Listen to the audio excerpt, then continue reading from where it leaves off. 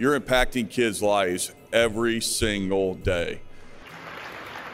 It was such an honor to welcome schools from all across Indiana, from the Indiana Dunes to the Ohio River, right here to the Statehouse to celebrate. Indiana has a goal of 95% proficiency. And the folks in this room represent that goal, but you represent so much more. You are the inspiration to us and every other school system that is not only attainable, but attainable on a consistent basis. Getting the award is a great honor for our students, our teachers, and all of our parent support. Every educator here is working exceptionally hard, and it's just nice to get recognized on a positive note.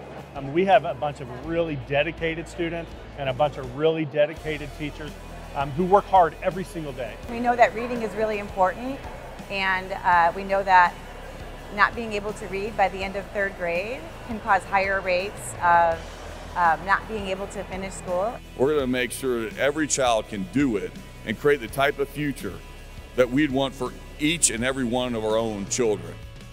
These schools that have hit 95% are doing so because they're all in. Well, we start early on in kindergarten, everybody working hard with the kids, believing in the kids, and then every year we build on that success. I have no doubt that next year we'll welcome additional schools to this cohort of 95%ers.